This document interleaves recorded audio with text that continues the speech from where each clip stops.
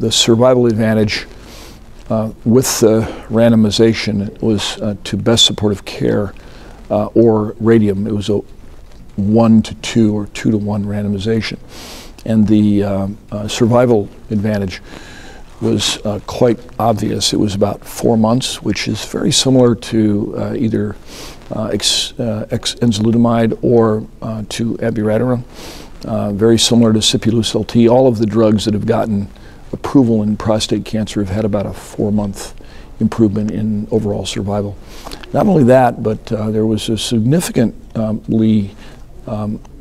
reduction in pain and a significant reduction in side effects. The side effects of the drug were actually less than the side effects of the placebo group, which was a nice, it was similar to enzalutamide in that respect.